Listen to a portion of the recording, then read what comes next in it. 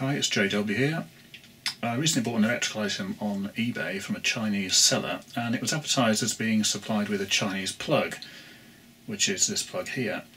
There's nothing actually wrong with that plug other than you're not allowed to supply it on an item sold into the UK, as it should have the proper UK plug fitted.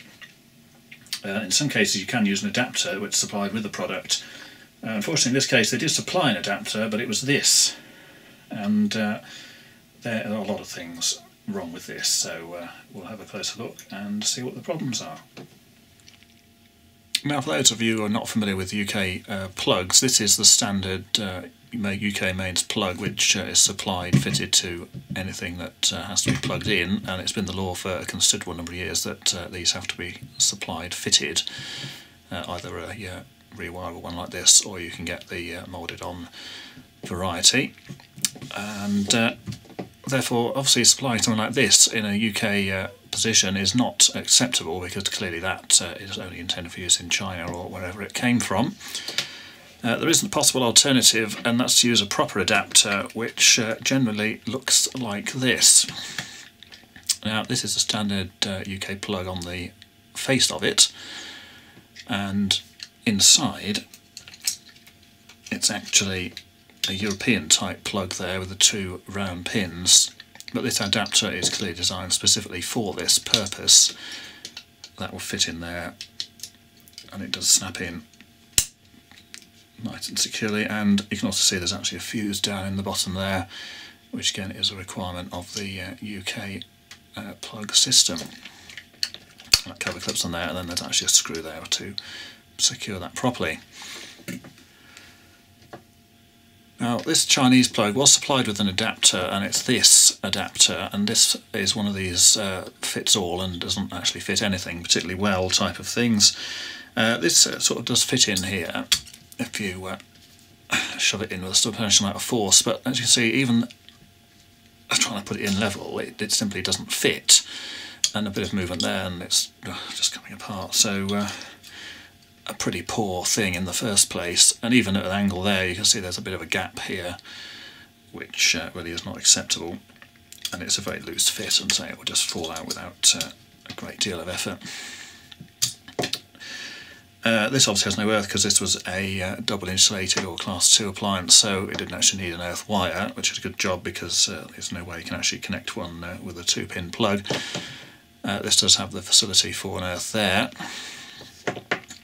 Problems with this, of course, on this side, these pins are completely unsleeved, so if you grip this and put it in the wall like that and your fingers come around the corner, then you've just killed yourself.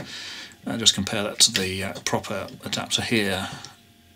So you've got the insulated section there, which if you did put your fingers around, it's actually, well, first of all, it's very difficult to reach because they're the proper spacing, and also you can't actually touch the exposed metal while it's connected to the mains.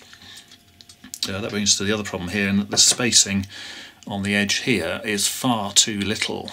I believe it's supposed to be about 5 or 6 millimetres. Clearly that is very far from that distance, and if we can actually just measure that. Yeah, I mean, there we go, it's what, 3 or 4 millimetres at most. That is absolutely ridiculous. This looks like one of these things that's, the back is the same and the front is a selection of various pins for various countries, and in this case they've got it very wrong. Another problem here is that this is incredibly bendy, and this whole thing would probably fall apart given the opportunity. The other major problem with this is there is no fuse, or at least there appears to be no fuse, so that means you've got this very thin cable, which does actually have the size on it somewhere. Yeah, 0.5, I won't be able to see that, but that's 0.5 millimetres squared, which is about the smallest you can get. The problem with that is that sockets in the UK have typically a 30 or 32 amp circuit breaker. Pretty obviously you can't be using little tiny thin flex like that, protected by a 30 amp device, as if there's a fault or a short circuit here, then the likely result is this going up in flames. So hence things like this proper adapter have a fuse in, and all the standard plugs like this also have a fuse inside, primarily to protect the appliance flex. This doesn't appear to have a fuse, and if it does, it's a non-replaceable variety, so absolutely appalling. Right, I've actually tried to open this, but you can't get into it without totally destroying it. I've sort of pried it open here, but this bottom edge is loose, but the other edges around here are glued or sort of partly welded with something. But it's pretty obvious there is no fuse in this, because if there was, there'd be a small compartment or something you could open and replace, and clearly there's nothing on here. There's only a label there which just states for export only. Obviously the Chinese didn't want this to be used in their own country, and you can see why. It does have a rather odd feature in that the plug it's converting to actually will fit in it as well, so you can get a perfectly nice and normal plug there, and it will fit in there,